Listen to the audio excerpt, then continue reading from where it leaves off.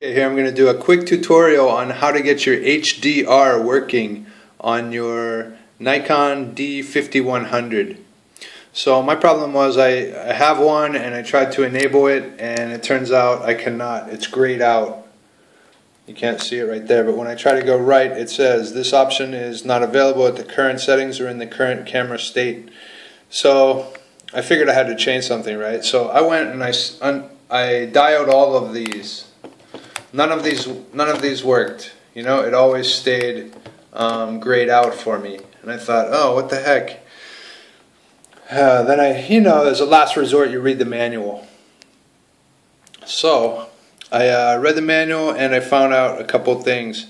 Number one is, see where it says fine. That's your so you hit this I button.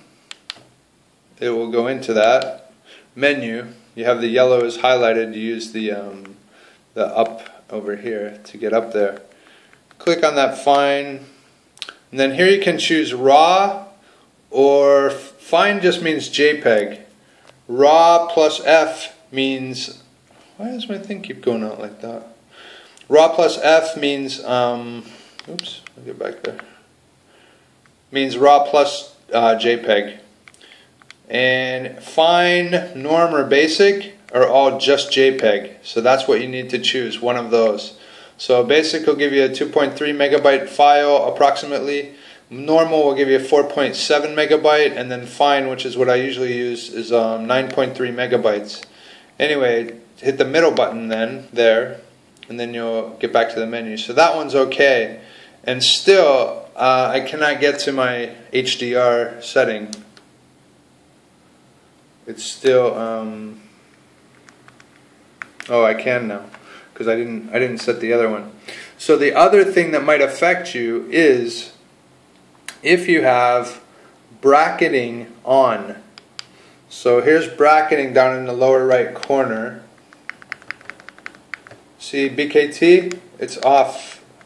If it's on, like if you're bracketing plus 0.5 exposures or 1.5 or whatever it is, if you're choosing anything but off, it will not work for HDR. See there I chose 1.0, so it will shoot a regular image for me, and then it will shoot one at plus 1 exposure and minus 1 exposure.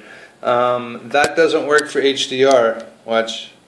See, I cannot, it's grayed out again. I cannot right click, it's not available.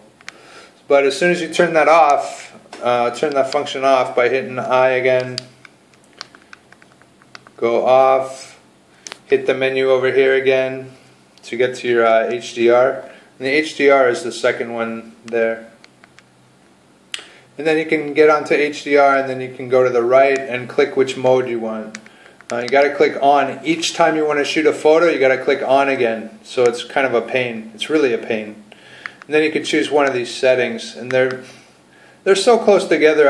I noticed hardly any difference at all with my images. So you can experiment with that. Maybe it helps in certain lighting conditions, but shooting here from my house across the street to the condos across the street and to other things, I just noticed very little difference at all. So to me it didn't even matter what settings I had it on. When you take a picture, it will shoot 2 shots really quick, and it will combine those shots to give you the HDR effect, which is nice. You know, some people like it, some people don't. Anyway, that's it. That's how to get HDR video, how to enable the HDR function with your Nikon D5100.